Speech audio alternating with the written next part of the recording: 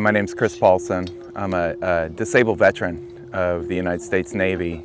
I was hurt in the line of duty back in 1995 where I was aboard the aircraft carrier USS Constellation, and my job in the Navy was to arm and de-arm missiles, and I got caught between the missile and the tire caught my heel and ran my foot over, and then gangrene set in, so they had to amputate my foot.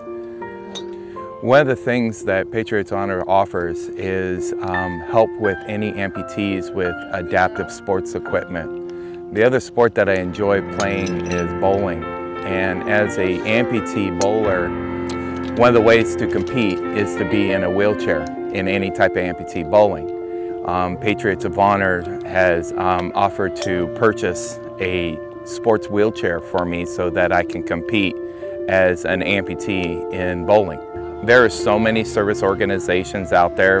Patriots Honor is just another one of those that are out there that provide resources and services for the veteran, and if they're interested in the game of golf that they're trying to go to, they can provide help and support in that. And it's a great revenue for veterans to turn to, because the nice thing about it that I liked about Patriots Honor is they're ran by vets. It's completely developed by active members of the Air Force that are going to become veterans, and they're so supportive because they're going to become veterans just like I am now.